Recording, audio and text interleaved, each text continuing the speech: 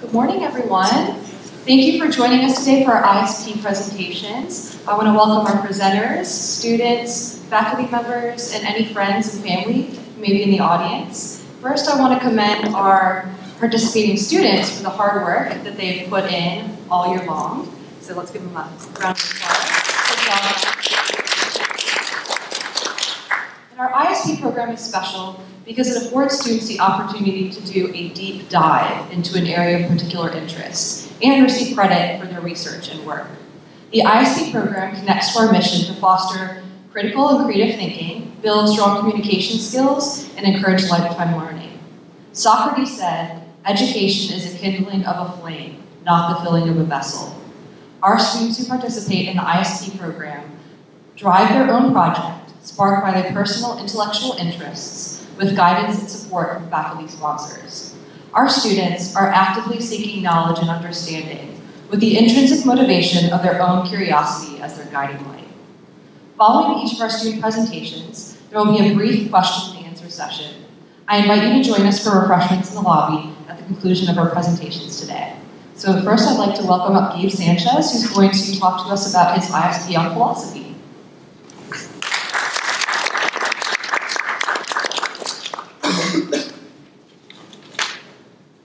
Set a timer because you start letting me talk. You start letting me talk. I'm not gonna stop. So first of all, thank you very much, Ms. Brady, for that introduction. Although I have to say that you mentioned Socrates. Ironically, Socrates is one of the kind of rival schools of philosophy, the ones I've been studying. So that's kind of a favorite. That's for you, Gabe. That's for you. Thank you. Thank you. So I'm supposed to talk about philosophy. But now that I'm thinking about it, I kind of want to do a comedy act, so if you don't mind, then I'm kidding. So I've been working with Mr. Garland on my philosophy project since last August. The original title was The Value of Human Existence. It's a very dramatic name. I didn't know what it really meant at the time. When we started meeting, I didn't really know what I wanted to do. I knew I wanted to do something in philosophy, so kind of got together, thought of a bunch of problems, like the problem of evil, free will, determinism, things like that, and I kind of realized that I wanted to do something broad that would allow me to explore many different areas, so I thought of doing something of living itself. So after I decided on a topic, we came up with a list of works that I would go into, and I picked 4 of them, which I will talk about today. And I started off with existentialism and existentialist writers from the 19th and 20th centuries, and then after I was done with those, I kind of moved to Stoicism in ancient Greece and Rome, which they're very different, but essentially they address many of the similar problems. So the first book I read was Kierkegaard's Either Or, and in this book by this 19th century philosopher, he crafts 2 characters that debate each other on the question of what is a good life. And one of them is arguing for the hedonist perspective of life. He's called a seducer, and he's making this argument for pleasure. The other character in the show, in the book, is making this argument for the ethical lifestyle, the more puritanical approach to life. But at the end of the day, what I learned from Kierkegaard is the power of choice and authenticity, and the value that decisions themselves have. So that's why I chose this quote. My either or does not, in the first instance, denote the choice between good and evil. It denotes a choice whereby one chooses good and evil or excludes them. Here the question is what determinants one would contemplate the whole of existence, how would himself live. It is therefore not so much a question of choosing between willing the good or the evil as of choosing to will. So this is something, this is an idea that really influenced my writing and my thinking later in the second semester. This idea of like choice and authenticity and the power of those decisions. So after I was done with Kierkegaard, I moved to 20th century philosophy. Read Albert Camus, and I think that my French teacher cringed somewhere right now. The Myth of Sisyphus, and I have to say that it's probably out of all the books that I read, my favorite one out of all of them. Just not that I agree with everything he had to say, but the language in this book was so rich and so, it was really good. It makes me cringe every time I think about it. I could taste it. And I don't want to go a lot into Myth of Sisyphus because, again, if I start talking, I won't stop.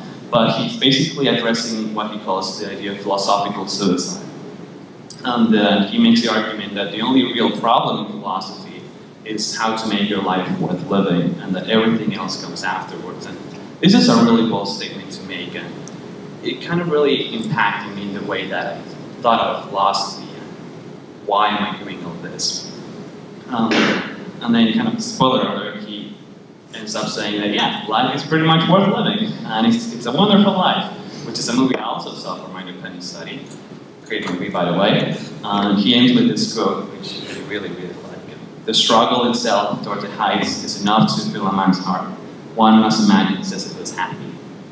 So he starts by asking this question, and then he kind of goes to the answer and explores all the implications of that answer, and said with this very optimistic view, like that even if everything seems really absurd, life is still very much worth living, and there are a lot of great things in it you can still do. So, I don't know if anyone has read existentialist writers, but they can be a lot of work. So after I was done with these two writers, I moved on to more lighter stuff. I moved on to Stoicism, and I read a lot of ancient and modern Stoicism. I read Marcus Aurelius and Epictetus, and a lot of articles on modern Stoicism after that. So I started with the Meditations. The Meditations are just basically a collection of quotes by a Roman emperor who was also a philosopher. And what's really interesting about it is it's his own private journal. It's not a philosophical thesis or anything. It's interesting because it's a conversation between the reader and the writer until you realize that they are his own private journal. So it's more of a conversation between the writer and himself, which made it really human because he talks about how to improve as a person, how to improve his relationships, his civic duties as a Roman emperor, but also how to overcome things like his fear of his own mortality, which is something that we don't usually think about, especially coming from a Roman emperor. But I really like his approach, he talked about many of the similar issues of the existentialists, but in a very different manner. And he talked a lot about virtue and reason and control and things like that, which later eventually influenced my writing quite a lot too. And he himself was influenced by Epictetus and the Enchiridion, something like that. It translates the manual. And he said pretty much the same things. He focused a little more on the idea of freedom. He himself was a slave through most of his lifetime, and I think he had a physical disability as well later. So he saw reason and our virtues and our moral character as a way to escape that lack of control that we have over the world. He thought that the way to be happy was to use those to gain control over our own emotions and our own lives. So after that, that's the last book that I read, and after that I had to start writing something for this presentation. And I was really inspired by Epictetus' manual, and I thought of coming up with my own manual. A pocketbook that I could bring off to college, into the real world, to kind of define what it means to be gay, to what it means to be happy for this system of personal ethics. And that's what I started working on for the second semester. I've been writing essays and essays and essays. Everything from real academic essays on happiness to short stories, some comedy as well, many different things. And then when I start talking about now.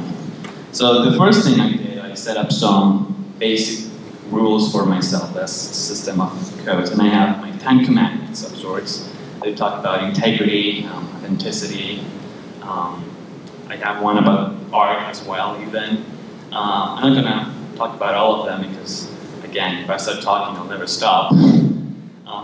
The most important ones are the first one and the last one. The first one, which you have up there, is the purpose of philosophy is to live a happy and meaningful life. And to me, that's the most important one of all my rules. It's kind of the epitome of everything I had read up to this moment. The thing that bridged all the philosophers that I had explored was this idea of life and how to live a good life and make it meaningful and make it happy. And that's kind of a pact I made with myself that everything I was about to write, everything I was about to think, had this motivation behind it, how to be the best human being that I can be. And that influenced all of the other rules, all of my my other essays, like trying to answer that question. We have more rules here about choices, integrity, freedom, all that. And finally, we get to the last one, number 10, and this talks about the idea of life itself, birth and death, and being aware of your mortality and the passage of time, and how scary that can be at times. And the existentialists were obsessed with this idea, and so were the Stoics, really, actually.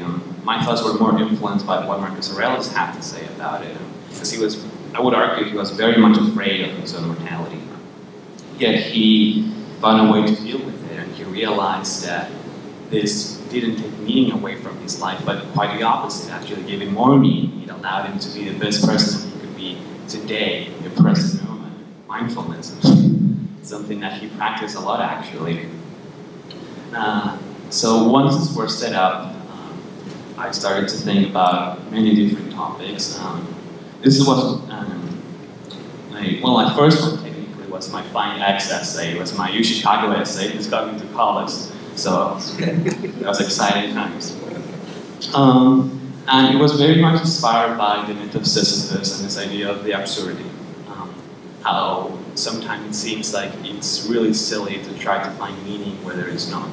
So the prompt that I had from U Chicago was this Find X, and I kind of approached that similar idea that whenever you try to find X, you find it, and then there's another quadratic equation that you have to solve, and you find another value of X, and then you try it again, and again, and again, and then you eventually, I have solved like billions of equations in the past 10 years, and X keeps changing and changing and changing, so I kind of make this analogy that it's kind of absurd to try to find X, and it's really, it's pretty much impossible. But then I go on and on and on, and I come up with pre-solutions to this condition that you can deny the question, throw away the tests, get out of the room, leave, fail, everything. You could claim an arbitrary answer, something like 42, something like that. Or you can find enjoyment in searching for X itself, which is something that Sisyphus did, and Camus argued in this essay, that your moral character is defined by your consistency, your struggle to survive and to keep fighting, even though it seems absurd. You finding happiness in the process itself. Again, coming to college, so yeah. Then this semester, this isn't the first one that I wrote technically, but this is my fundamental essay in which I outline my philosophy of human nature and happiness, and kind of look at human nature in 3 dimensions. So I talked about the self, which is the rational part of it, that human beings are free, they have freedom to be good people, they have moral capabilities, rational approach, and responsibilities to themselves to improve as people. And this is a pulpit for my essay, actually, about that first aspect of it, the value of the self and mind. And after that, I move on to, and that's something that was very much influenced, actually, by Aristotle and his theories on happiness, and the Stoics and their theories on virtue. And my second part of this essay kind of diverged from the Stoics a lot. The Stoics were not very much into the idea of attachment and love and social relationships. They were very social people, but they saw it in kind of ethical duties more than actual authentic relationships. And my thinking kind of diverges a lot from that here, and I kind of see it as, that it is in our nature to be social animals, to love each other and to form those authentic relationships, even if that leads to attachment, to grief, and all those negative feelings and impact that it can have on the self. And there's a lot of value in those relationships that kind of outweighs everything else. To an extent, of course. And that's going to talk to social virtues and compassion and care as virtues that are necessary as well for the human being to be happy. And then I kind of move on to, I take the personal and the social, and I talked about this idea of citizenship and cosmopolitanism. And this idea of considering humanity as the end of all of our actions. This is kind of the foundational outline of my philosophies, and then I use those ideas and I apply it to different problems, which is what the next essays will lead. The first one, actually, it's senioritis. It's a very real problem in our world today, I would say. And I kind of looked at it as an existential crisis, actually.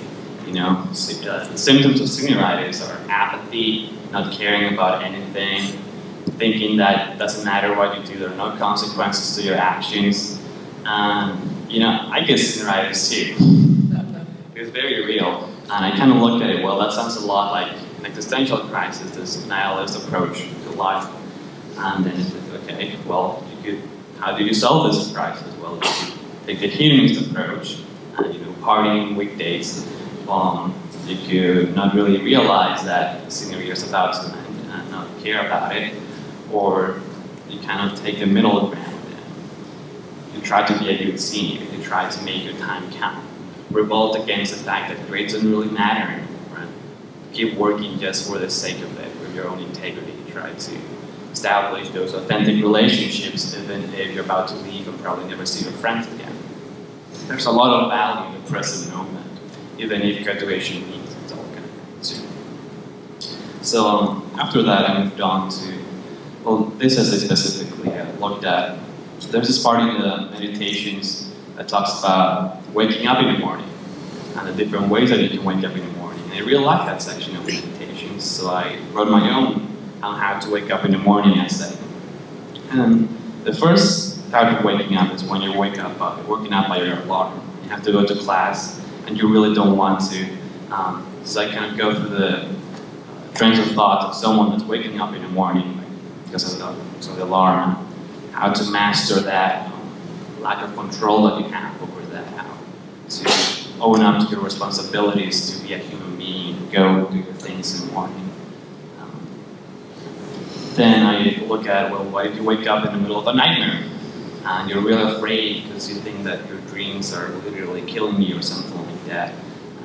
I kind of took this approach in a metaphysical sense, like what is real, what is not. And again, I go back to this idea of the present moment. Today is today, and that is what's real.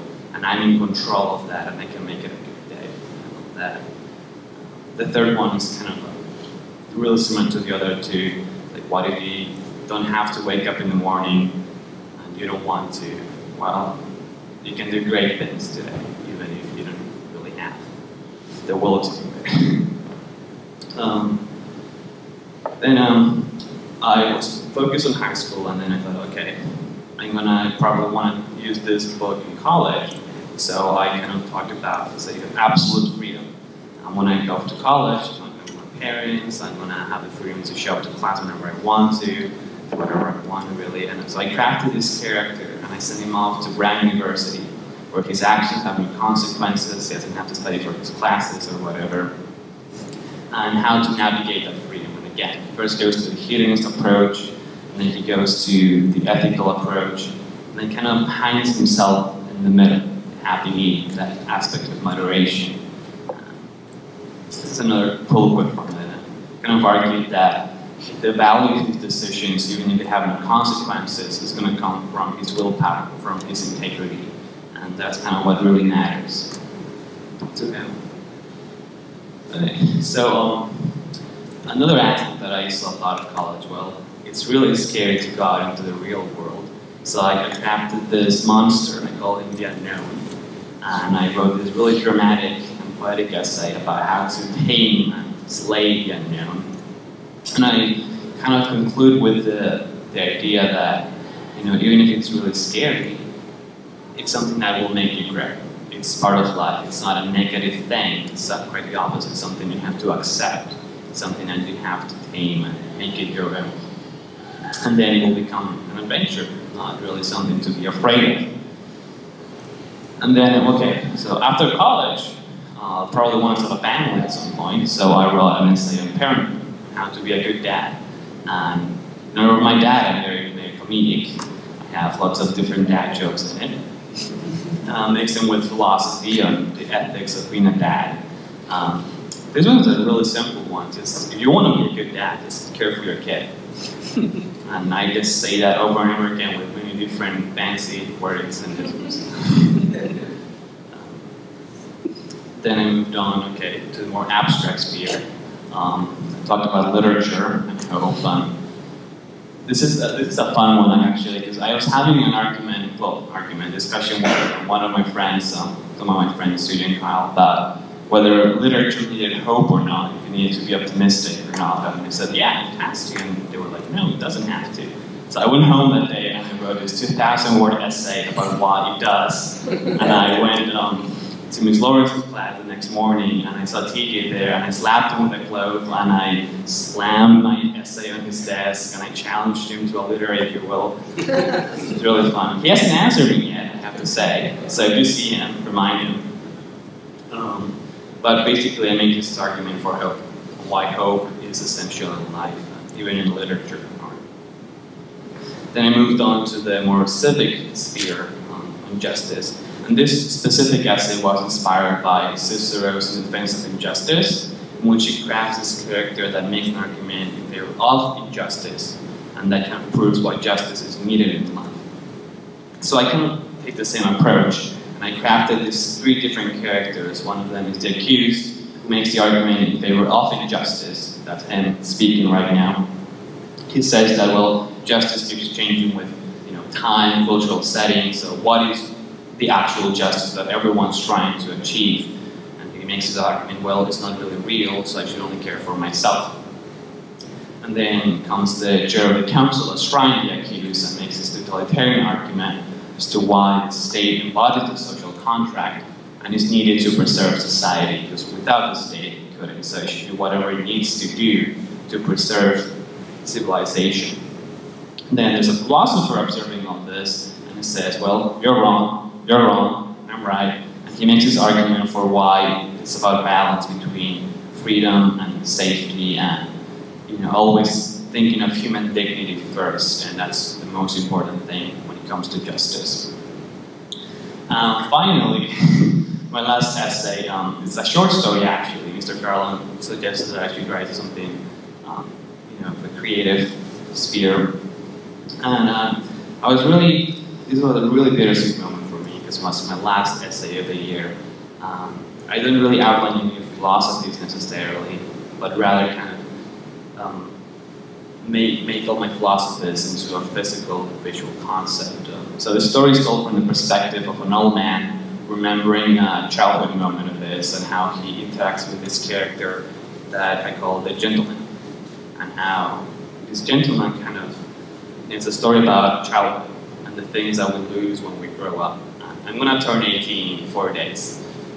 Again, this idea of the existential angst and everything that's associated with growing up can be really scary and then but the child kind of learns some things from the gentleman, and how you don't have to lose all those things when you grow up. There are things that matter, that are essential, and that you need to lose. Like the gentleman didn't lose his values, something I didn't necessarily need to lose myself. So that's kind of the end of it, of everything that I've done. Before I end, yesterday, when I was looking over my notes, I found the first essay that I turned into Mr. Garland this semester. And on the back of it, I hadn't seen this, but I saw this last night. There was a quote, and I thought it was really funny because I hadn't seen it before. And I really liked it, so I'm going to read it out loud to you. I knew that what I was seeking to discover was a thing I'd always known, that all courage was a form of constancy, that it was always himself that the coward abandoned first. After this, a lot of betrayals come easily.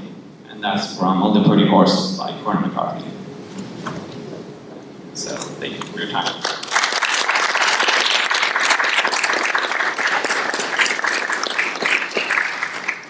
Is it okay if we ask you just a few questions? No? Too bad. I'll start. I'm curious about how you decided on the structure of your personal philosophy. So I love the way that you set it up. What inspired you to structure it that way? Was it your reading? Can you talk about that process? The readings that I did, which is a lot, inspired a lot. The Stoics and their approach to reason and virtue was something I always kept in mind. The existentialists and their approach to the absurdity, something I always kept in mind. Something that for me was really important was to, like I said, what is the purpose of philosophy? Well, it's happiness. It's the improvement of the self, the improvement of your relationships, of society itself. So I kind of always looked at it in terms of different spheres, Right. and how each is affected by your decision making, by your own ethical beliefs, and all this kind of things. So very much inspired by me. Okay, I really enjoyed that. Reading philosophy, as you indicated, can be somewhat difficult and onerous at times. What about writing philosophy? Tell me about how this kind of changed the way you work as a writer. Wow. It is. I would argue that I've developed a lot of voice in my writing by writing philosophy. It's something that it kind of forces you to think about really different things and kind of arrive at a conclusion. The way I usually make my arguments is that, okay, I set some definitions, like maybe in human nature, maybe criteria of what is a good dad, and then kind of examine how to get there, what are the implications of those definitions. It's a very logical approach, which actually it's kind of inspired by some things we learned in math class, linear algebra, that you have definitions and all the implications of definitions have, and proofs and everything. Something I noticed as well is that a lot of times I don't know where I want to go with my essay until I get there as well, and writing kind of helps a lot in the thinking process. For example, in my ethics of senioritis, at first I was like, I'm freaking out, I'm a senior, I don't want to be a senior, and I was writing the essay, and when I got to the end, I ended up smiling a lot, and I was very happy to arrive at a conclusion that even if I was a senior, there's a lot of value in that I could find.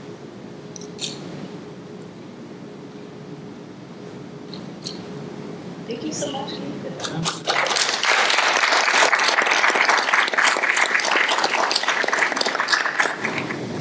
Great. Next we have Anton, and he's going to talk to us about developing Android applications. Is that correct? So,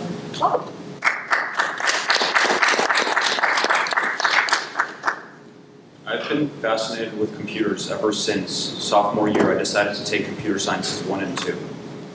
While the class didn't cover very much about programming itself, it started a baseline for my understanding of computers and how they work. And this led to me wanting to take AP Computer Science my junior year. And that was a class entirely dedicated to programming, so I was thrilled. And it also presented an opportunity for me, because we took a trip to the Houston Code Wars. And that was a very unique experience because it took all we learned in the classroom and presented it in such a way as problem solving, which is much what computer science is in real life. It is building stuff to solve everyday problems. And so that is what I used as my segue into my independent study program. I took what I learned in AP Computer Science and pushed it further. Instead of developing applications for computers, such as we did in AP Computer Science my junior year, I decided to push that and go into Android. So starting off, I had to select a textbook to use. And while there are plenty of resources available for programming, I just couldn't find the right one. So I communicated with my cousin, who works for an application development company in Russia. And he selected the C# 6.0 in a nutshell book, which I thought, okay, that sounds fine, sure. But what I didn't expect is to be reading a literal brick for my first semester.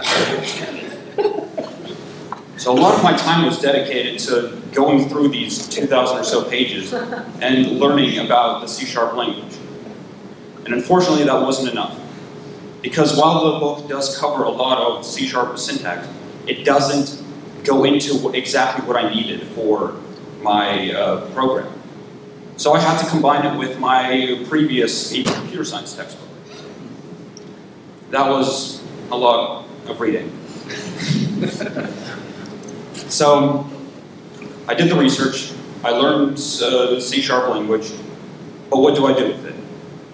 Programming is about problem solving, so I had to find a problem. Every time a teacher says, all right class, let's split off into groups, the groups are never balanced. Sometimes, if the teacher lets the groups be picked by themselves, the students will pair off with their friends and productivity goes down. And if a teacher decides to just randomly number off students to say, oh right, that's one group, that's another group, that's a lot of time wasted and isn't very useful either, because sometimes the teacher's like, all right, those 4 are a group, those 4 are a group, and again, people are with their friends, productivity goes down. So I decided to make a program that can combat that. I made a team generator, and I used the Xamarin Integrated Development Environment, which is basically a fancy word for a program that helps you build programs. It is a subset of Microsoft's Visual Studio, and is designed specifically for phone application development. And since it's by the creators of Visual Studio, there's plenty of online resources to help me get along with it. And I got my semester 1 result done. I made an app that can generate teams. But a problem that I ran into while doing this is I had to manually type in every single name for every single student every time I wanted to generate a new team. So I looked into how to access long-term storage on the phone. How to make it so when I clicked Save Team, the team would actually be saved and remembered no matter how many times the phone was restarted. This combated the issue of time efficiency versus a teacher selecting teams. And I think, in my opinion, was more efficient. I made it so that the user has to input number of people per team, number of teams, and the names of the students. But I'm sure, as most of you know, if you have 18 students, you cannot have teams of 5. So I made it so the phone can only offer you the teams that are available with the number of people you have. So if you do have 18 students, the phone will only offer to make teams of 2, 3, 6, or 9. So I made the app. I used Xamarin, and it was working. How do I get it on my phone? That was an issue that I struggled with greatly, because to get an app onto a phone, you need many more additional resources, and you have to. I had to make my phone into a special debugging mode so I could actually access its internal code to be able to add apps not through a Play Store. And that was certainly an experience, and now my computer is full of random programs that I'm probably never going to use again, that I had to use once just to transfer the files over. But it works, and that's what matters. So, off of reading books and all the other stuff I had to do for semester 1 as a senior, I was able to move forward into my semester 2. And while semester 1, my goal was just to make a simple app that could make teams. That's it. So for my second semester, I decided to push that and go into something a bit more fun. Because what do people use their phones for other than games? So I made a game. The popular game Simon is a circle with 4 colors on it, and the colors light up in increasing difficulty, and the goal of the player is to remember the orders in which the colors lit up and be able to press them while the colors keep adding on and on and on. And I found that the studio I was using originally, Xamarin, was not capable of doing that. It did not have the capabilities for game development that I needed to make this.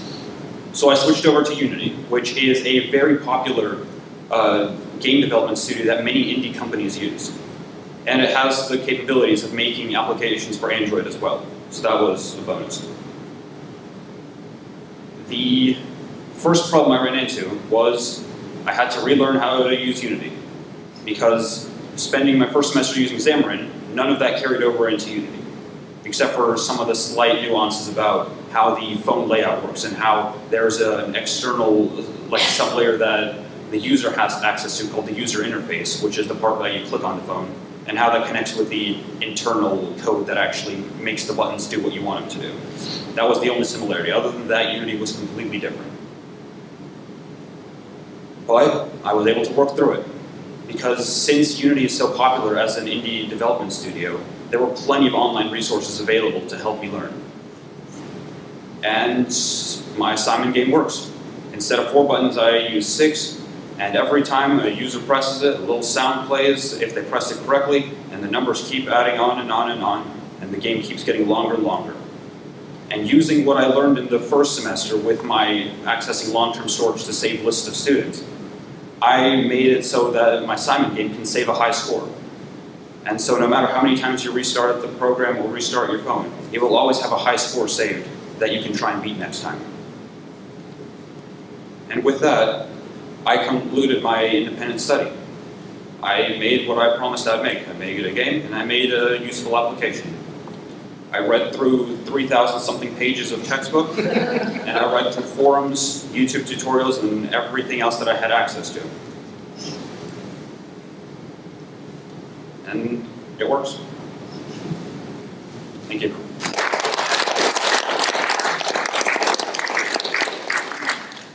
Any other questions?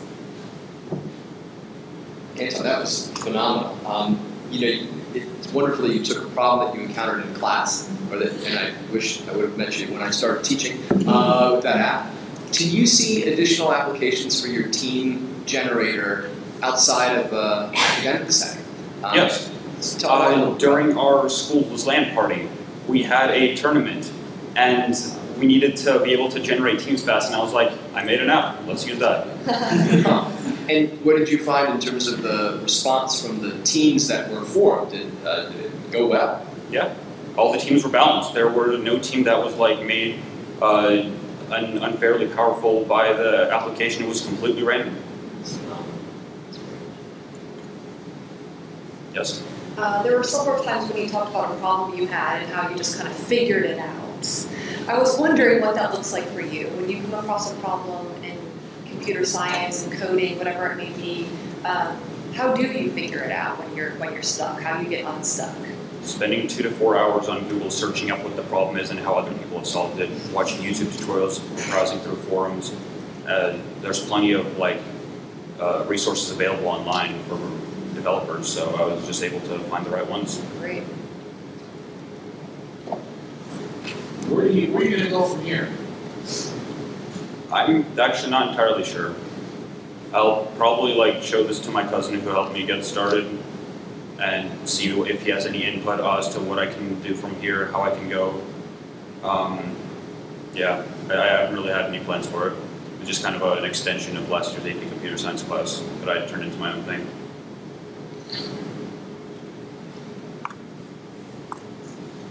Thank you so much. Welcome up TJ, who's going to present to us first. Thank you.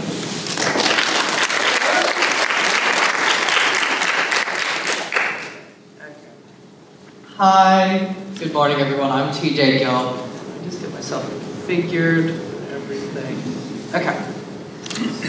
Good morning. As I said, my name is TJ Gill, and I did my project on happiness with Dr. Estrada. So I first became interested in this idea of happiness 2 summers ago, as my dad was unpacking our suitcase coming back from a trip to Australia, and he pulled out this book, The Art of Happiness by His Holiness the Dalai Lama. But I'm not here to talk about Buddhism or the intangible idea of spiritual enlightenment that takes up a good portion of that book. I'm talking about the idea of happiness. Throughout the book, the Dalai Lama engages with a psychologist, and they try to find the overlap between the idea of spiritual enlightenment and the tangible idea of happiness that we talk about in psychology and other fields of science. The Dalai Lama even said if scientific analysis were conclusively to demonstrate certain claims of Buddhism to be false, then we must accept the findings of science and abandon those claims. So it was more with a scientific aim that I approached this project. Last summer, this interest in happiness took me to India, where I volunteered at a small monastery for young monks. There I taught them fundamental English and math skills, and in turn, I wanted to gain insights into their simpler lives, the value of simplicity, and what I could possibly gain from that. This enabled me to see the importance of being focused on certain things and to be more aware of those things that consumed my time, those things that distracted me. And it even influenced me to such a far extent that upon coming back to the US, I got rid of social media for 6 months. Unfortunately, I'm back on it though. But the project itself, so as I talked about, it was understanding the nature of happiness and the factors which contribute to it. Happiness or well-being, as we saw as being synonymous throughout the study, is a combination of long-term satisfaction as well as daily levels of joy. But how much do we actually control? In one of the studies I read, The Psychology of Happiness, research has found that happiness is determined by 3 key factors. Our set point determines about 50%, and that's determined genetically and by biological factors, what we're born with. That's why it's called the set point. 10% of it is then determined by circumstances, marital status, economic circumstances, as well as other things. But the main point that I want to highlight is that 40% of our happiness is actually controlled by the things we do on a daily basis. This was kind of the first major realization that I made in this study. Moving on, though, in a more philosophical sense, another piece that I read called The Brain of Buddha, it kind of outlines the 3 fundamentals of well-being or happiness, and they are virtue, wisdom, and mindfulness. Virtue kind of highlights the regulation of our behavior and our thoughts, as well as our actions, kind of emphasizing the things that make us feel good, those positive things, and kind of ensuring that we minimize those things that may result in negative thoughts or negative behaviors. Wisdom entails the idea of learning from our past mistakes and applying that to the future. And then finally, mindfulness involves the skillful use of both attention to both your inner and outer worlds. And it involves an awareness that arises from focusing on the present moment. But in addition to that, focusing in a non-judgmental sense. That's something that I very much want to emphasize. And so, all of these studies and all of this research kind of motivated me to do something at Cooper, to kind of implement specifically mindfulness in the Cooper community to make students' lives less stressful and more enjoyable. So looking at this data that Dr. Estrada acquired actually in the first semester when he surveyed the entirety of the upper school, you can see that there are a multitude of stresses that plague the lives of the average John Cooper student, the vast majority coming from academics, but also those from extracurricular activities, social life, home life. And naturally, these stresses are one of the main factors that contribute to the overall unhappiness or discontent that the average John Cooper student or average student may have. And so with the project, we kind of wanted to deal with these issues, and we kind of wanted to see how could we make lives more enjoyable, how could we minimize these stresses to some extent. But the power of now, I want to talk about that first. This was one of the pieces that I came across in my study that actually a friend recommended to me. And essentially it's a philosophical guidebook to achieving well-being or a sense of contentment. In it, the author Eckhart Tolle discusses the importance of focusing on the moment, as you could have gleaned from the title. And he opens the book by stating that nothing he ever did could possibly add to what he ever had. In this sense, it's all about focusing on the present moment, not immersing yourself into those worries associated with the past or those anxieties about the future, but focusing on what you have now.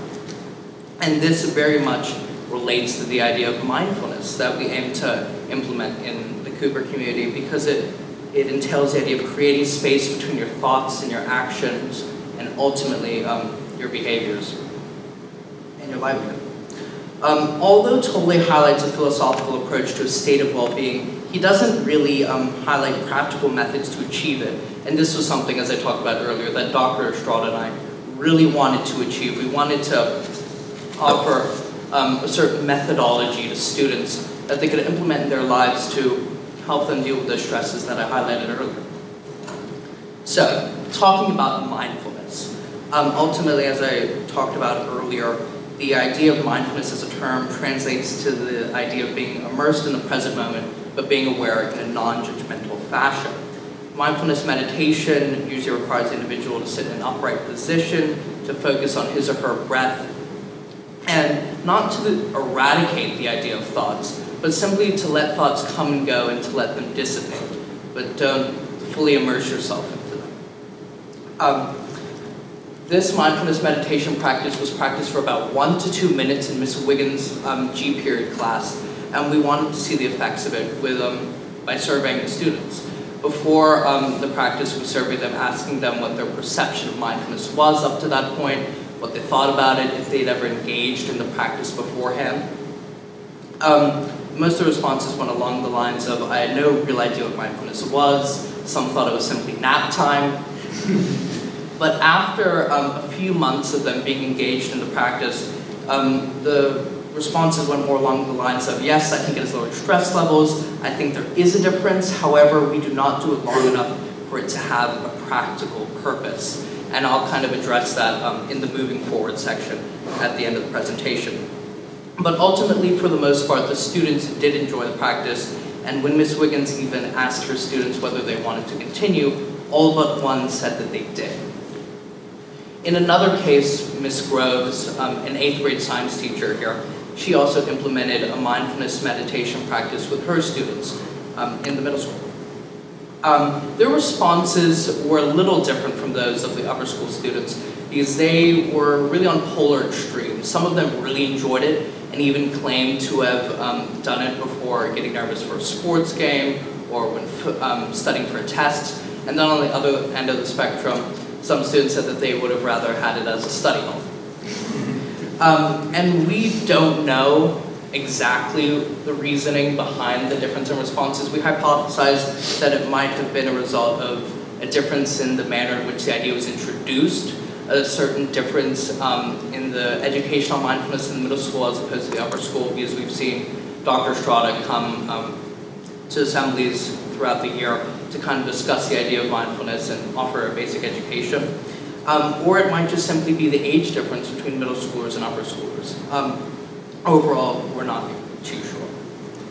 But the science behind mindfulness and mindfulness meditation, the American Psychological Association associates it with resulting in reduced rumination, stress reduction, boosted working memory, focus, relationship satisfaction, and less emotional reactivity. But how do these kind of medically abstract concepts apply to a student?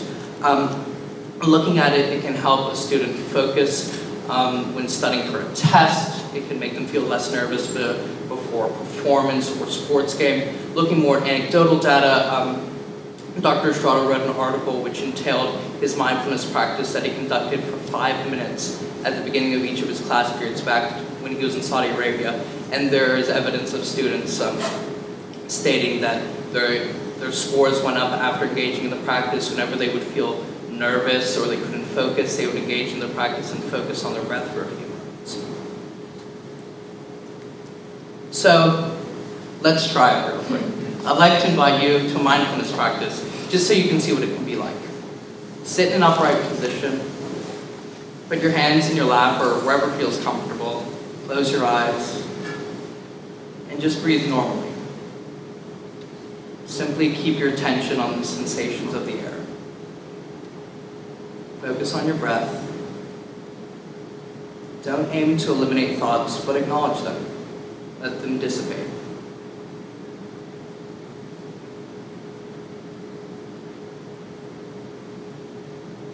Now gently bring your attention back. You can open your eyes. That was my first time leading a mindfulness, so I hope it went well. Thank you for engaging in it.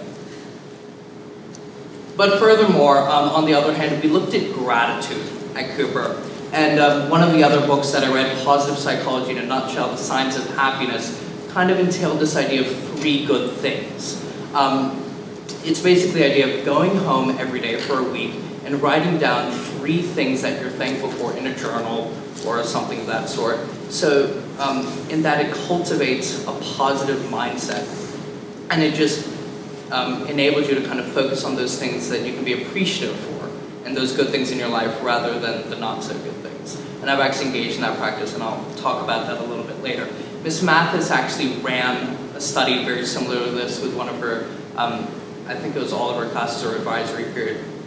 And I discussed it with her, and she said that some of the students took it very seriously, saying that they were thankful that they had good friends they could confide in when having issues, all the way to kids who are just thankful for French fries at McDonald's. And so really the practice is what you do with it, but there has been long-term scientific studies to show that it is beneficial in cultivating a more positive, grateful mindset. And so I challenge you to engage in that as well. But the difficulties and limitations of this study, one of them was the anecdotal data that I talked about earlier. Naturally, due to the circumstances, I wasn't able to run brain scans or do anything very long term. But the anecdotal data was still very valuable in that we were able to glean student perspectives and see what they thought about the mindfulness meditation and in what ways it could be improved, in what ways the school could offer heightened accessibility when it comes to mindfulness meditation. And then furthermore, the stigma that revolves around the word mindfulness itself. And I'll just kind of talk about that a little bit later, how to address that and how to combat that stigma. But what about me? How has this study affected me? How has it affected the way that I deal with my emotions, my thoughts, and ultimately my behaviors? First off, going back to the power of now, as I talked about earlier, it's helped me in dealing with my emotions. I'm able to distinguish between my life and my life situation. Whenever I've written like an English paper and it gets critiqued, or if someone insults a piece of clothing or something, I don't get too offended because I'm able to separate those things from my true inner being. And I'm able to separate and distance myself from those emotions so that I have more emotional control and more emotional stability. In regards to gratitude journaling, I would go home and write down 5 things that I was thankful for every day. And even on days that weren't so good, it was the last thing that I would think about before I went to bed. I would have I'd be gracious for those things that were good in my life rather than those things that weren't. And then in regards to meditation, I downloaded an app called Headspace, and it actually proved to be quite helpful. It offers a multitude of different types of meditation. You can engage in a mindfulness practice before an interview if you're nervous, or even before getting on a plane if you're anxious, and really they vary in length anywhere from 5 minutes to several hours. And that proved to be immensely helpful in me controlling my emotions and feeling better. So looking ahead, how can we apply these ideals in the Cooper community to make students' lives better? First off, changing the terminology of mindfulness.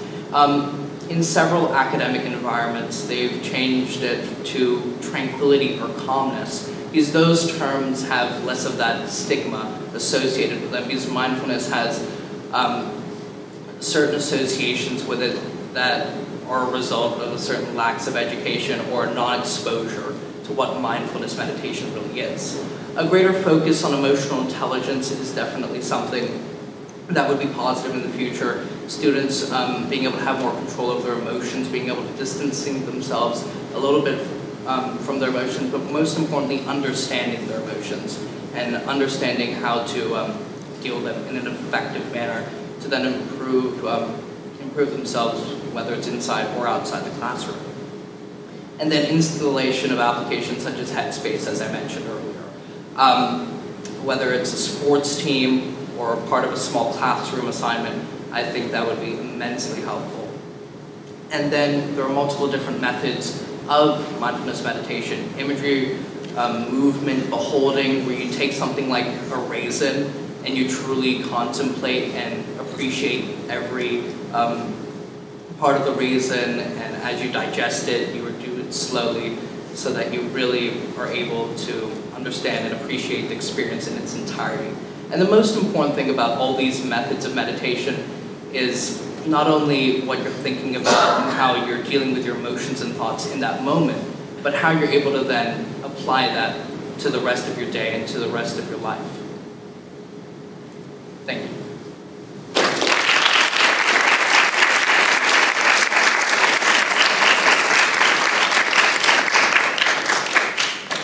Thank you, TJ. Do you mind if we ask you a few questions? Yeah, absolutely. Does anyone have a question? Oh, yeah.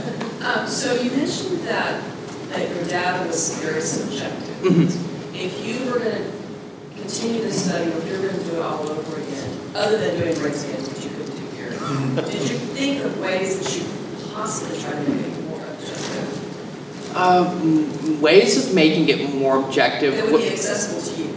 That would make it accessible to me. Or one way I could have made it more accurate is I wish my sample size was larger. Unfortunately, I only really did it with a few different classes.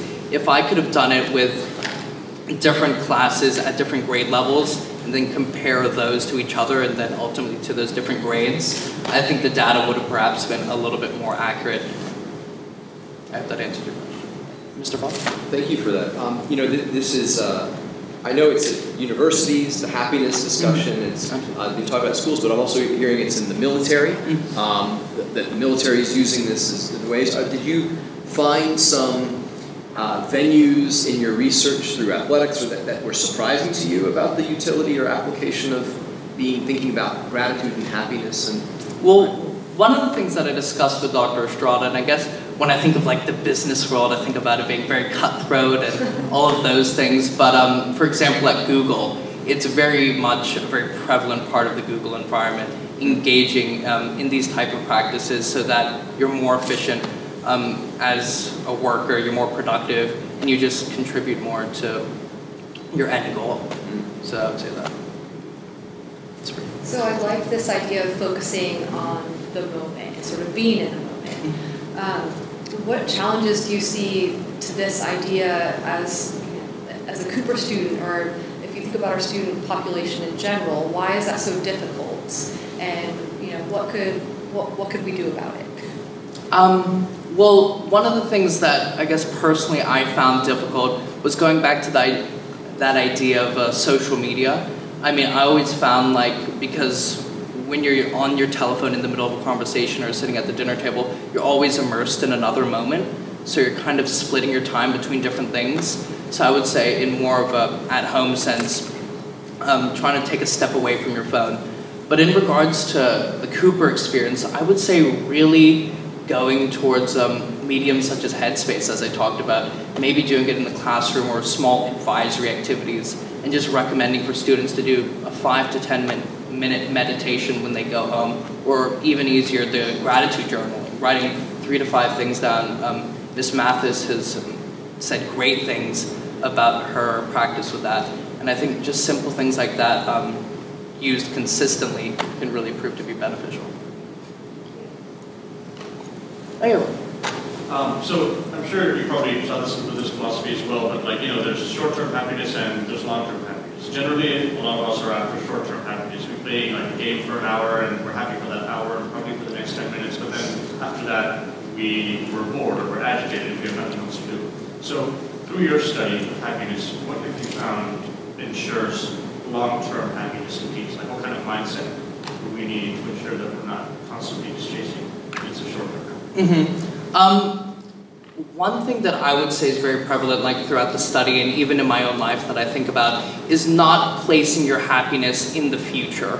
Don't place your happiness and say, I'll be happy when I get the good test grade, or I'll be happy when I get into X college or make these amount of friends, because that just doesn't prove to be successful in the long term. And that's the whole idea behind the book that I talked about, The Power of Now.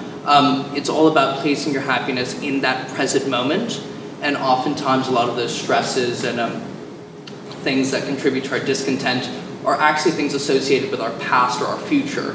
But if you look at them in isolation in the present moment, they actually don't seem so bad. So that would be my main thing. Don't invest your happiness and promise yourself that happiness will be in the future. Rather, make sure that it happens in the present moment. Ms. Wiggins? I just have a little additional data for you. Oh. That the G block, unanimously except for the one, wanted to continue with the mindfulness in the second semester, so we've done it, but they always ask for more time. So we've done up to, I think, 10 or 15 minutes at a time. And then the other classes always see on the board that the G block has it, so they started to say, well, can we do it? And so I've asked them, what, are you guys just trying to get out of class? Why is this so popular? I keep kind of sort of bumping up against that question, and they just say, it's just time to be instead of time to do. And we have so little time to be in our lives. And pretty much unanimously, whatever they're all involved in individually, they all feel that way. So that's just been really interesting. It's taught me a lot as a teacher about what students need more of as well. Thank you, Ms. Williams. Thank you, Ms. Brady. Thank you so much. If you have further questions, I'm sure you can email TJ. He'd be glad to engage in any more discussion with you. But we're going to have John Ritter come up now, and he's going to talk to us about military technology in World War II. So thank you. Well, good morning, everyone. As Ms. Brady said, my name is John Ritter, and I did my independent study on military technological developments, specifically looking at the American M26 Pershing medium tank and the German Me-262 jet fighter as kind of benchmarks of the most advanced vehicles in their fields. Now, before going into the actual nitty-gritty of things, I thought I'd talk a little bit of background. I've been interested in this field since I was no older than 10, and it's kind of just snowballed into an interest which has taken me to this point. And so when I was given the opportunity to do an independent study, I thought, goodness, I really have to take advantage of this. I didn't have the opportunity to look at vehicles in greater depth than I really ever had before. Now, the first step, once we had agreed to do this, was figuring out what I was going to read. In my past years, I had read books that maybe weren't of the quite scholarly level, but I took those as a beginning reference. I heard such authors as John Keegan, R.P. Honeycutt, Richard Overy, and so I started compiling a list of names that were more well-renowned, more established. And with that, I created a list of books which initially covered the course of the war, looking at the Western Front, the war in Russia, and then later I looked at books which looked at specifically aerial combat, ground combat, looking at those in particular since I'd been looking at these vehicles. Now, there were some issues in finding some of these books. In dealing with such a specific field, not all of these are available in mass. As Mr. Praddy knows well, one of these series in particular, these 4 books on the Me-262, 2 of them are near impossible to find. Even if you can find a library, the nearest library that actually has a copy of this is the U.S. Air Force Academy. And they're not exactly open to the casual researcher. Now, once I started reading and I found the books that I could actually get my hands on, we started encountering some more little hiccups and certain things. Mainly revolving on the fact that this research, in order to really look at this, you really have to have access to the secondary sources that these authors use. R.P. Honeycutt, for instance, he was able to go back and look at the documents that these vehicles have been tested with. So, these are things that are original testing forms that are now in the Smithsonian, or technical documents from the Messerschmitt Company, which are now either burned, destroyed, or somewhere floating around Germany. But even with that, I was able to start my research, and I was able to understand the process of the war, how it actually was conducted, looking at the battle, looking at the tactics, really forming a basis for what I needed to understand before looking at vehicles in particular. Now, the first one was the Me-262 Schwabe. You'll have to excuse my terrible German pronunciation. So I'll just call it Schwabe. That was what it translates into. Now, the first step in looking at this vehicle was looking at its past, what had led up to this. And for that, I looked at Messerschmitt. He started building aircraft, it was William Messerschmitt. He started building aircraft during the First World War as a glider builder, in fact. And throughout the 1920s and early 30s, he slowly built up his aircraft company, VFW, into quite a well-known and well-established company. And as the Nazi Party took power in the 1930s, he transitioned from mail aircraft and passenger liners more into sport aircraft, some things that were more maneuverable, a little lighter weight, things more suited for military purposes. And in the mid-1930s, he started creating a series of aircraft, the Bf-108 Taufun, which was a light sporting aircraft, the Bf-110 heavy fighter, and more famously, the Bf-109 single-engine fighter. This ended up being the Luftwaffe's most produced aircraft of the war, and in fact, the most produced aircraft of any country during the entire war. It served from the mid-1930s up until after the Second World War in some countries. But this aircraft established Messerschmitt's reputation as a designer of light, nimble, but extremely fast aircraft. But unfortunately, sometimes this got him in trouble. Another aircraft, the Me-210, was also a heavy fighter. Now this airplane was a little over-lightened. He cut the length of the tail and changed the shape of the wings in order to make the airframe lighter and faster, but in doing so, he made it woefully unstable, and it was known as a death trap. And in fact, the aircraft never recovered. It was never put into actual service, even though the Luftwaffe spent millions upon millions of Reichsmarks building and developing the aircraft. Now, at the same time, Messerschmitt had been building up his reputation and partly destroying it. Another development had been taking place in the aviation world, and that was the development of the turbojet. Basically, this had been an idea floating around since the early 1920s of an engine not being propelled by propeller, but by thrust created from the engine itself. Now, this hadn't really came down to fruition until the mid-1930s when a young German scientist named Hans von Ohain, again, German pronunciation, came up with his theoretical idea for the first turbojet. And with the help of a German aircraft manufacturer, Heinkel, he was able to develop his first prototype, which first flew in 1939 in a little airplane called the Heinkel 178. And this brought the entire world into the jet age. Now, as the war developed, two competing theories for how a jet engine worked came about. And that was Ohain's original centrifugal flow engine, which was preferred by him and all the Allied powers, and the axial flow engine, which was more complicated, more expensive to build, but in reality had a higher power ceiling. There were more theoretical ideas for engines that could take it beyond what any idea for a centrifugal flow engine could. But in the scheme of the war, only Germany preferred the axial flow engine, but in reality, after the war, the axial flow was preferred by just about every country in the entire world. Now, the Yankees 262 itself was the culmination of these two converging timelines in aviation development. Basically, the Luftwaffe had ordered its first jet fighter around the time the Second World War started, but there was no actual engine for them to use. So Messerschmitt was basically just given rough statistics as far as what thrust would be, what weight would be, and just went from there. His design team built an airframe which was quite advanced at the time, and included features, not all of them would be included on the production model, but features including a pressurized cabin, an ejector seat, and things such as leading edge wing slats, which basically, if you imagine, when an aircraft came into land, they automatically deployed and gave the wings more lift so the aircraft could fly at slower speeds and not require so much landing strip. But without a doubt, the most advanced feature beyond the turbojet engines was the semi-swept wing.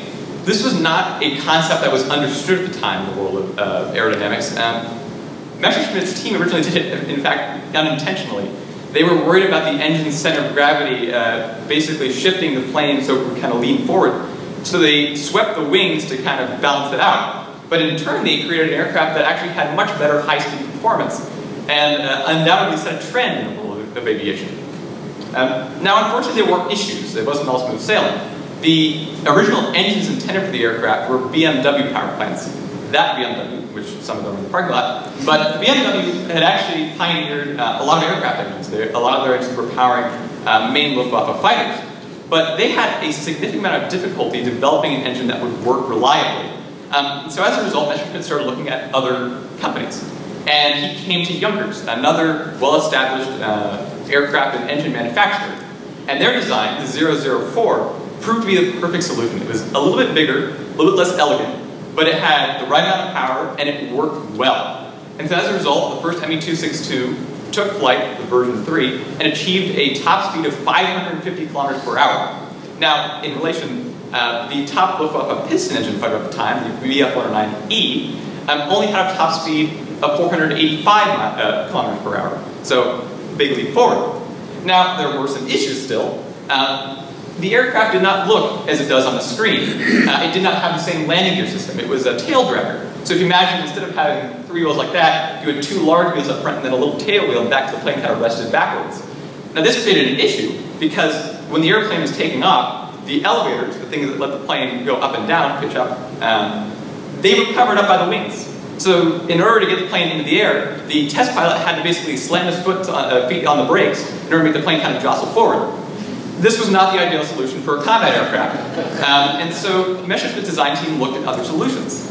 Ideally, the tricycle landing gear system. This was an arrangement that really hadn't taken much traction at the time. It was only used on, mainly on the American Bell P-39 Aerocargo, which in itself was a very weird and strange design. But Messerschmitt still implemented it. And in fact, this created an aircraft which really worked quite well. And so as Messerschmitt further developed the aircraft, it seemed to have a promising future. But it was around this time that things started going wrong. And as with most things that went wrong in World War II, they all start with Hitler. Basically, he had a vested interest in this new jet aircraft that was taking shape. But unfortunately, he didn't want it as a fighter, as the Luftwaffe and Messerschmitt had originally intended it. He wanted it as a bomber. Now, there's an inherent problem with trying to convert an aircraft that was meant for high-speed operations to bombing operations. Mainly, the bomb racks can be mounted so far forward in the aircraft that when the pilot released the payload, the aircraft had an uncontrollable tendency to pitch backwards and go out of control. Additionally, there was no means to aim the bombs. The only bomb site was the traditional gun site for the cannons. So this created an aircraft which really wasn't well suited.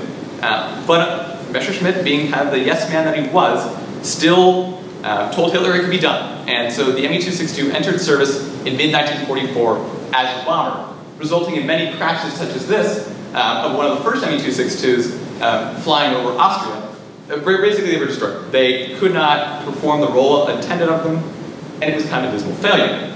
Additionally, other factors were taking the Me-262 down a dark path. The 004 engine, which had been great in the pre-production models, had to be simplified in order to make it feasible for mass production. Additionally, the facilities available to produce the engines were not quite up to standard, and so as a result, the engines were not quite as well built. This created an instance where basically over 1/3 of Me-262s were either lost or severely damaged due to engine or other simplified system failures. So the future was not looking too bright for the aircraft. But by the end of the war, Hitler had realized his mistake, and he released the aircraft for fighter duties.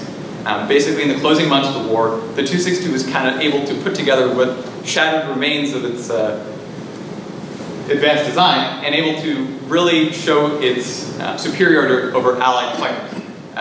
For instance, and probably one of the most famous examples is JD-44. This was a German squadron that basically flew only in the last few weeks of the war, but they consisted of the most elite pilots remaining in the Luftwaffe, along with an ample supply of Me-262s.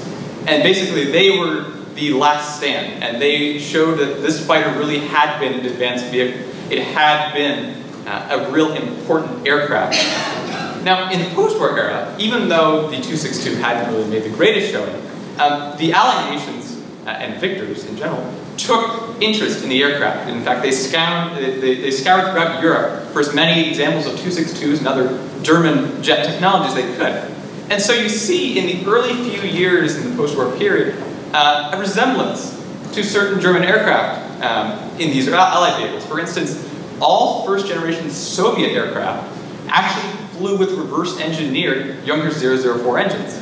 And the famous American F-86 Sabre, probably one of the most famous jet fighters of the Korean War, used a wing design, a swept wing design, mind you, that was originally intended for the Me-262.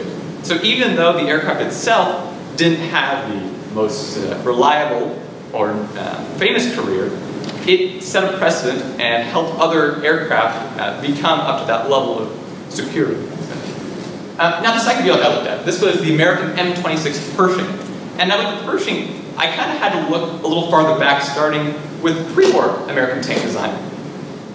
Basically, if you imagine, tanks were in their infancy during the First World War. They were meant to cross trenches, cross no man's land, be very slow but armored barges that basically provided a breakthrough mechanism.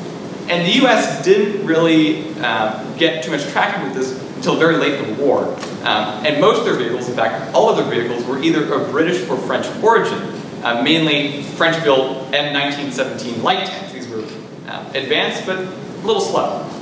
And throughout the 1920s, the US started experimenting with their own vehicles based on the M1917 and other early prototype tanks. And they started experimenting with things such as the Christie T3, which on its own did not see much success, but kind of started to lead America in the right direction. The first real successful vehicle the US had was a little vehicle originally known as the T5, but later standardized as the M2 Medium. This vehicle kind of combined what had been with World War I technology with new advancements in the field, and incorporated 4 sponson machine guns that was a very similar feature to the Mark IV tanks of the First World War, but also included a much more modern and more interesting radial aircraft engine as its main power plant, which at the time had more horsepower and was more reliable than any tank engine really used in any other tank. But the M2 was definitely a stepping stone. The big radial engine needed a drive shaft to go from the back to the front of the tank, increasing its overall height profile. And as I said, those 5.2 machine guns weren't exactly too useful in the ever-changing tides of war. And in fact, as the Second World War started, the Americans realized that they needed new vehicles. In fact, as the Germans invaded France, the US realized that even their tactics were outdated. The Germans basically allowed their tanks to roam freely from infantry divisions, utilizing their speed and their firepower to levels that the US and the other allies hadn't realized was even possible. So in a ditch effort, both England and the US agreed to develop a new vehicle based on the same platform as the M2. This can be known as the M3 Lee. It was deployed before a prototype was even built, and it used a 75mm gun, the same caliber of gun being used by modern German and Russian tanks, but in the hull. It was in a limited traverse and it couldn't really act flexibly. This was only a stopover, but it proved to be good enough for the time being. But while that vehicle was in service, a new vehicle was taking shape. And that was the M4 Sherman. It originated with the T6 pilot program, but created a vehicle which now mounted a 75mm gun in a fully rotating turret. This was superior firepower to anything that had been used in the US arsenal before.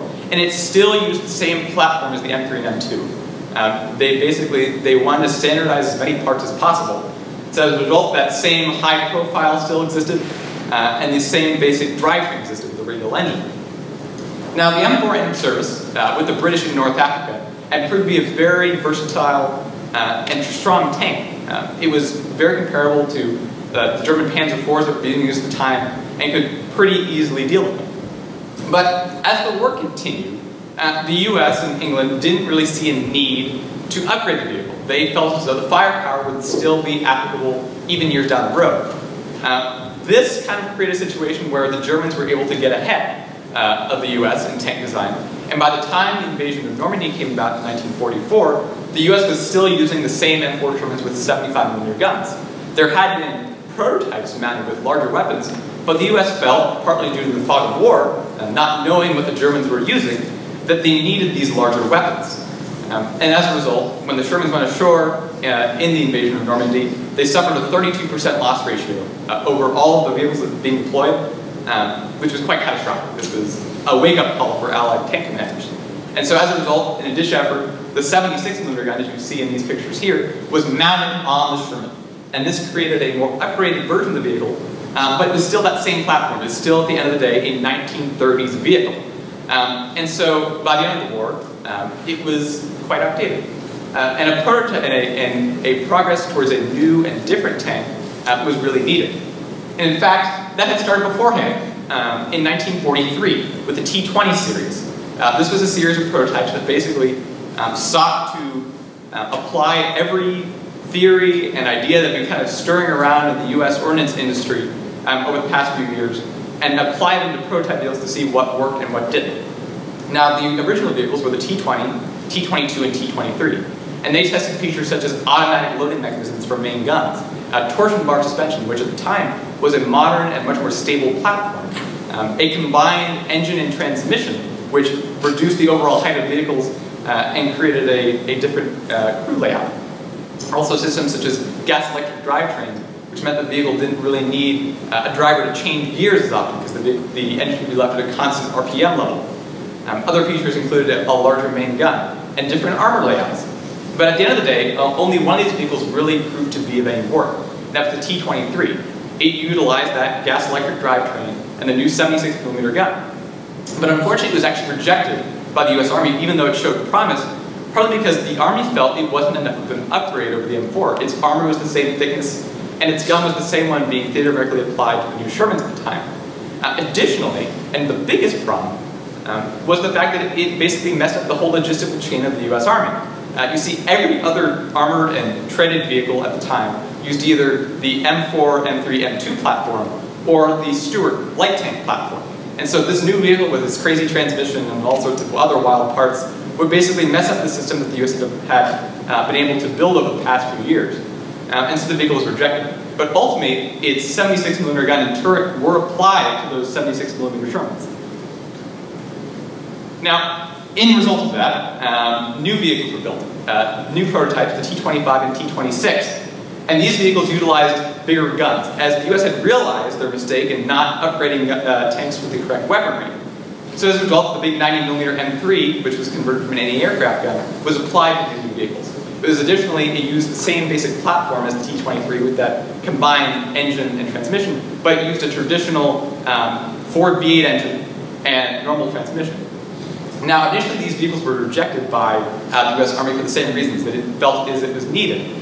But after the battles in late 1944 in Europe, where the Shermans again suffered catastrophic losses in Belgium, the Army felt they needed them. And so as a result, in early 1945, a group of 20 pre-production T-26 E3 Pershings was sent to Europe in what was known as the Zebra mission. And this was basically the moment in which they were baptized with fire. They were able to show that their design was superior to the Germans, but unfortunately, the German armor levels had been depleted so much by this time that there were only a few hundred tanks versus thousands of Allied vehicles. And so the few Pershings that were there really weren't able to make much of an impact. Now, in the Korean War, the Pershing was still the main vehicle in the Army. Basically, in the immediate years after the war ended, there was stagnation in tank design. And so the US continued to use the F-26. But in Korea, it was finally able to show that superiority that it had been designed with. Basically, the North Koreans were using Soviet-built T-34-85 medium tanks. And this was a vehicle that was only a few months older than the Pershing. But it was able to basically dominate. There are instances of 2 or 3 Pershings facing off against over 5 T-34s and coming out on top with none of them bearing any damage. And basically out of the war, the Pershing was now old. The Korean War, there were new vehicles coming out at the very end, such as the F-46 Patton, which were based off the F-26 in basic form, but were upgraded. Now, in conclusion, I look at these two vehicles and I see vehicles that in their own right weren't able to really make the impact they needed. Whether it be through bureaucratic failure, simple conditions of war. Germany, they were losing resources towards the ending few months, and so they didn't have those high-stress materials they needed to build those engines. The M26, it wasn't seen as needed. These are problems that you simply can't account for unless you know what's going to happen in the war. And commanders didn't quite know. There's a fog of war. But in reality, even though these two vehicles did not have the direct impact they needed, they still proved to be such a precedent for future vehicles.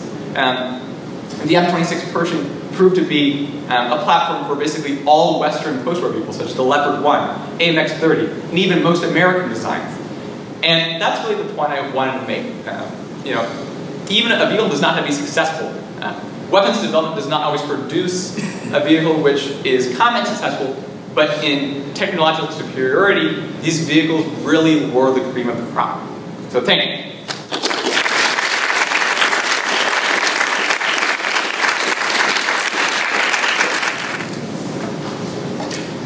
William. So for some people who may not be as familiar with this topic as you are,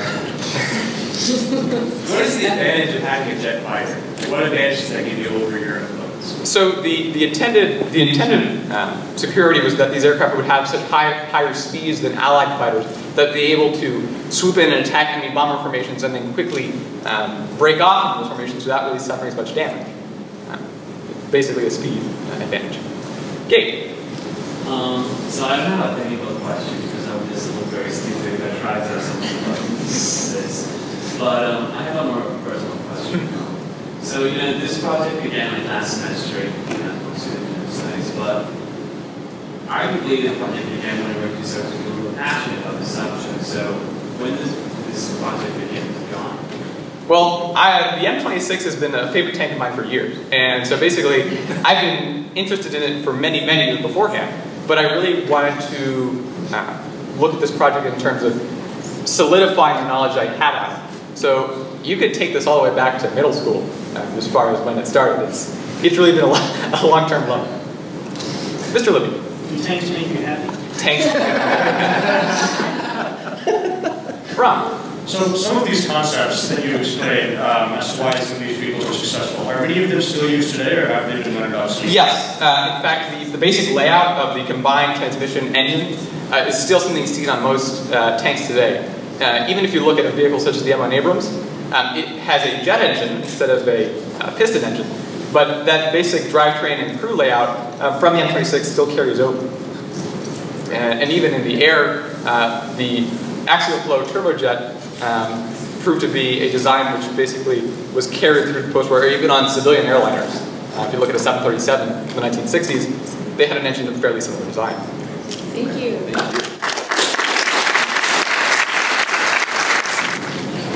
Okay, so my ISP this year has been creating, as many of you may know, a online student news publication called The Dragon Tales.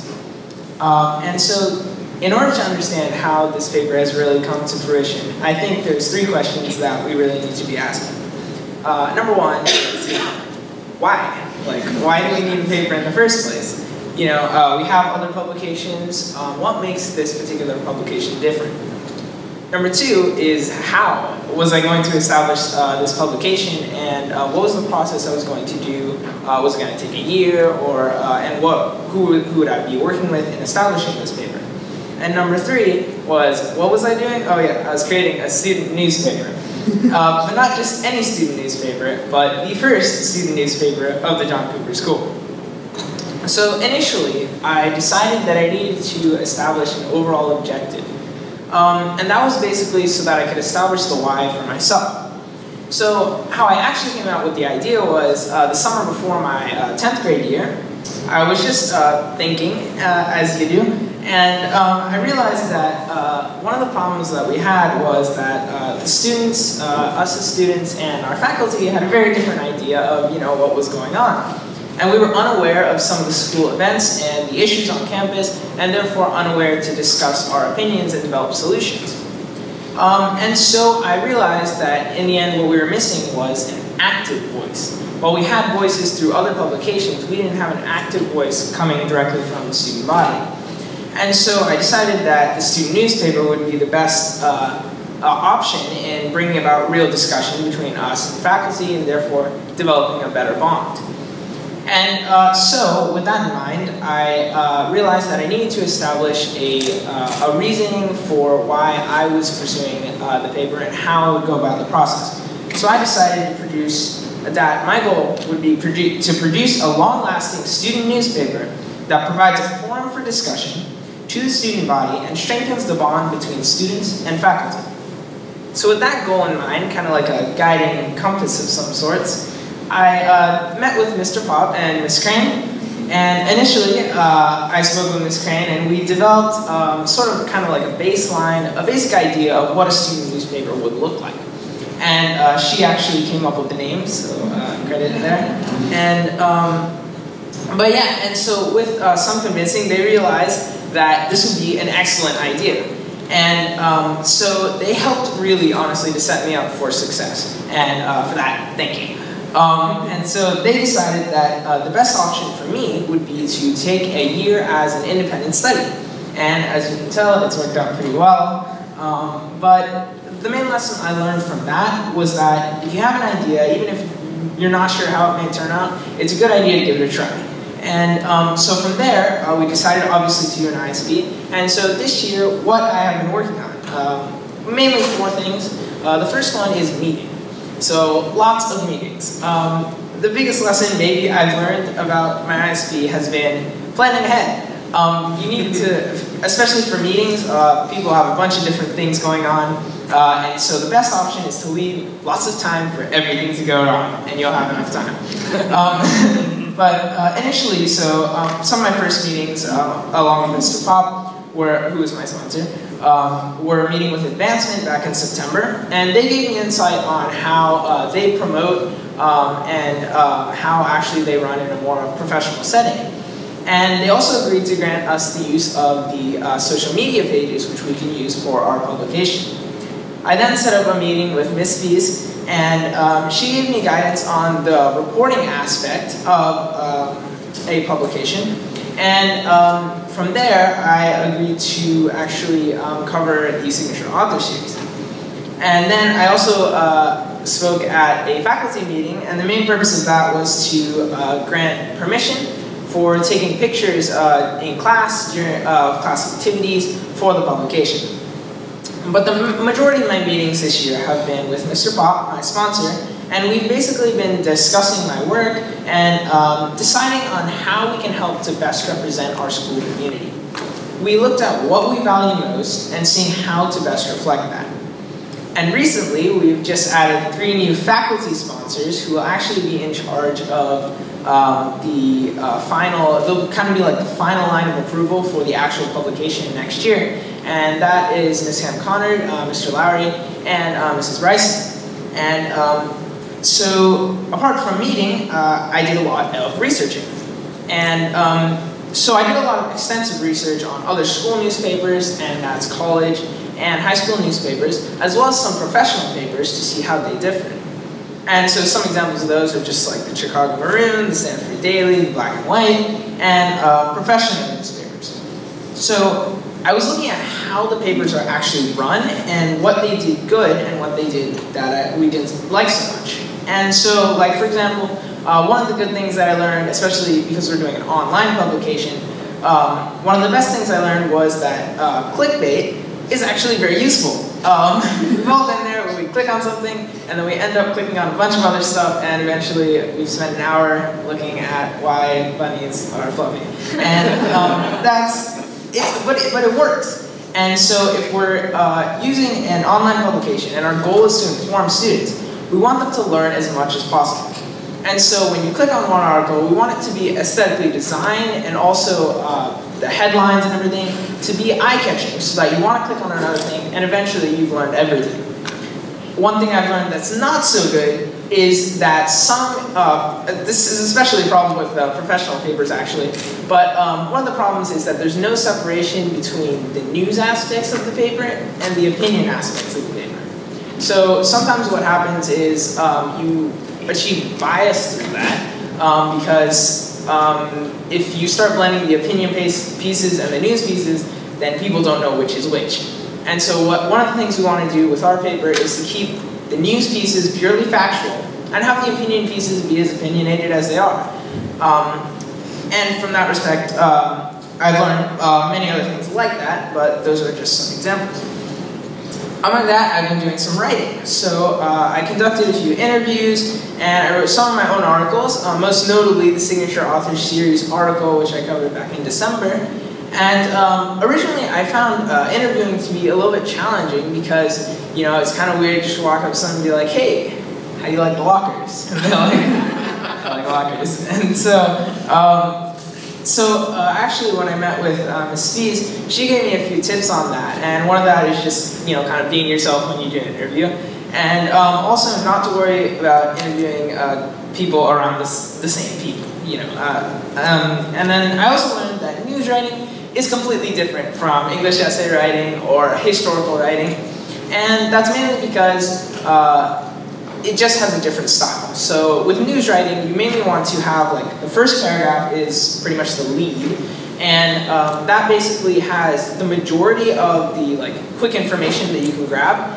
And then what you're intending to do is, if that first lead can capture the reader's attention, then you increase in detail as you go, but also maintain the reader's attention all the while.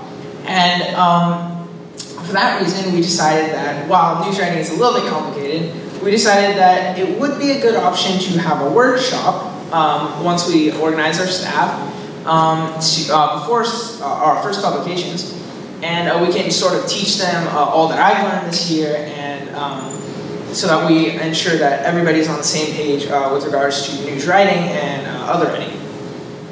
The last thing I've been doing is building. So actually all of these kind of feed into the aspect of building the paper.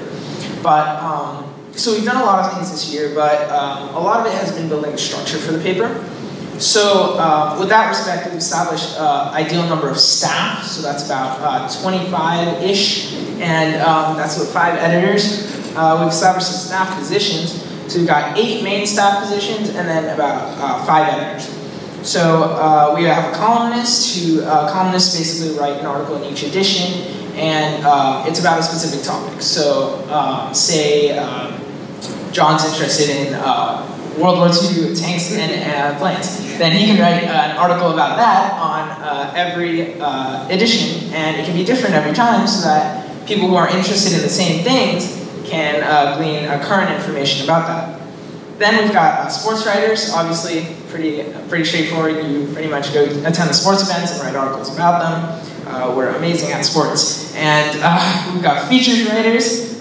Those pretty much cover the special events. And so things like our pep rallies or prom, you know, and then we've got our basic reporters, and they cover pretty much all the events and write articles about them. They'll be accompanied by the photographers, who will attend all the events as well, making sure we can get our original pictures.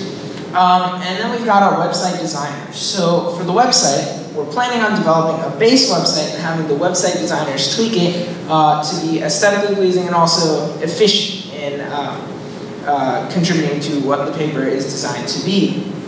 But the main distinction that I want to make with the website designers is they'll be focusing on pretty much the solely the technical aspect of design, because we have another position for the other design. Then we've got promotion managers, and the promotion manager is actually quite important because one of the things that we need to do if we want to keep students informed is to make sure that they know about the paper so that they can get information from it. And then, of course, we've got our all-time favorite social media correspondent, and they will be also working with the promotion manager to make sure that everybody is informed. And one thing with the social media, though, is we do need to be a little bit careful on what we're posting. So we will not be constantly updating it throughout the day, but we will be, they'll go through the same process as any other article. Then as for the editors, we've got the editor-in-chief, of course, and then below the editor-in-chief, who just kind of manages all the editors and the staff members, is the copy editor. And the copy editor works as kind of like an assistant to the editor-in-chief. The copy editor makes sure to correct all the grammar, syntax, all that from the editors. And they also work on helping out some of the content. So they'll help the staff members organize their content so that's more effective. So like the news writing aspect that I was talking about with the lead and then expanding on detail, they'll help with that. And they'll also help with choosing the topics. After that, we've got the chief photographer, and they'll just kind of be the head of the photography team. They'll be required to attend more of the events. And then we've got feature editors, obviously in charge of the feature writers, news editors, sports editors, and the director of design. And the director of design will be in charge of they'll be in charge of the website designers. So they'll basically be telling the website designers what to do. But they'll also be in charge of the other aspects of design. So when we're promoting something, how can we make it more aesthetically appealing so that people want to pick it up or look on it? And then from there, we established the requirements for our staff members. And we developed student contracts so that our staff members would be held accountable even when they're not on assignment. Then we established kind of an idea is a student portfolio, basically which keeps the student work in one location so that we're making sure that everybody's contributing as they should be. And then a staff manual. So one of the things that's really important is establishing a long-lasting paper. Because I'm only going to be here for next year, but what about the editors after me? They need to have the same kind of idea about what the paper is about as me. And so staff manual will pretty much compile all the work I've done and all the work of the editors after me into one location so that at any time you can access the staff manual and staff members can get an idea of which direction they're supposed to take. And it'll also kind of streamline the process. So instead of having to ask their editor every time, that takes time. And sometimes people will have other things to do. So you can always refer to the staff manual. Then we established a publishing cycle. So the publishing cycle will be about a month. And we're planning on having 6 editions yearly. And then we started developing a website. And so primarily we're working on a base structure for that. But all these things have really just helped to establish a foundation for what the paper is going to look like. And so a few weeks ago, I announced that we were ready to begin recruiting members. And so just this Monday, we released the applications, and they'll be due on the 18th.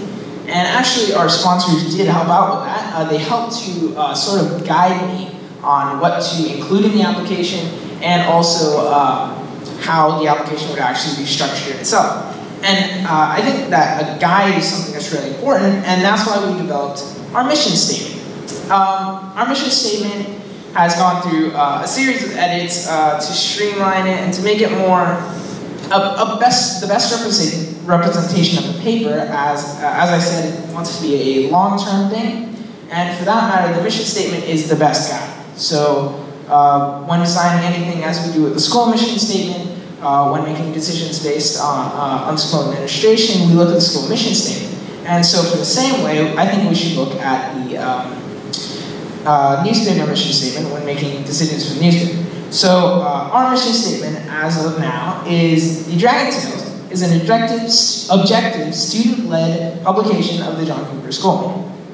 The paper's mission is to inform readers in the Cooper community of student events and issues in order to foster civil discourse among our diverse group of select students, enabling them to become effective communicators, responsible citizens, and confident leaders.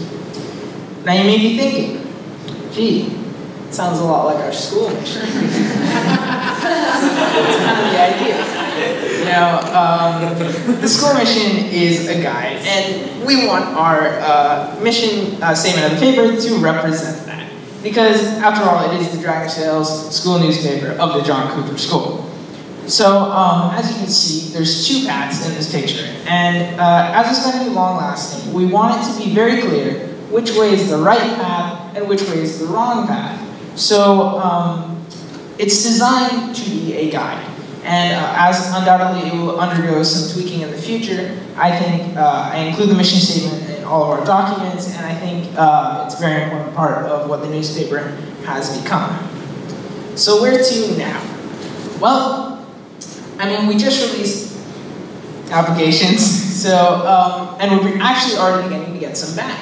So as of the 18th, we will have all the applications in, and we as in me and Mr. Pop and our sponsors, will begin sorting through the applicants and seeing which ones best fit the mission statement. And from there, we'll select the best candidates, and from those candidates, we will then have them come in for interviews and in order to select the editors. And from those editors, then we will work over the summer and have the workshop just before school starts. And then next year, we will publish our first ever student newspaper of the John Cooper School. So,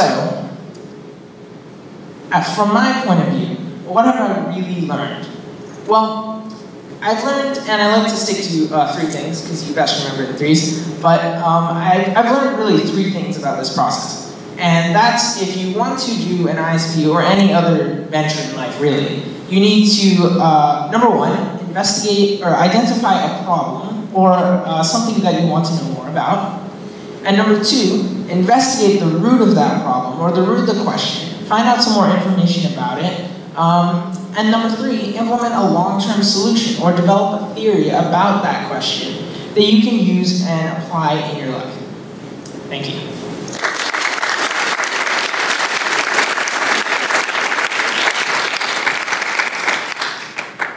Good job. Any questions?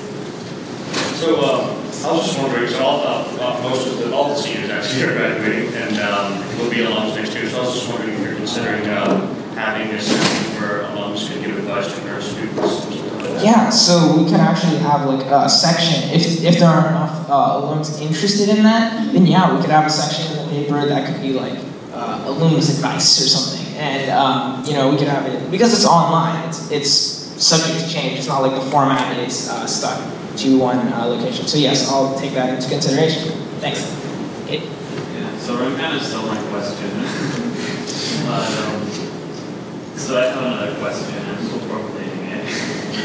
If it was somewhere along the lines of how will the newspaper stay objective, I mean, you have the factual part of it, and you have the opinions part of it, and that's not supposed to be objective, but my question I guess is since it's a student newspaper, is it also kind of the role of the newspaper to reflect diverse ideological ranges in the school? So like we'll have multiple voices. Yeah, so actually, speaking of that point, that's a really good point, but the main thing you can do do when you're having opinion pieces and you're trying to be objective is to have both sides of the opinion. So if you have an opinion on one side of the aisle, you want to have another opinion piece on the other side of the aisle. And therefore they counter, you don't want to have one that's really high-level writing and the other one that's not. You want to maintain a standard so that it's a balanced paper. And that also stays true for what content you produce, because I know a lot of professional newspapers, a lot of the bias comes from what they select and who they select to write those articles. And so if you decide to only cover certain things, then you end up with bias. So what we'll do is, when we look at what we're covering, we'll look at a holistic approach.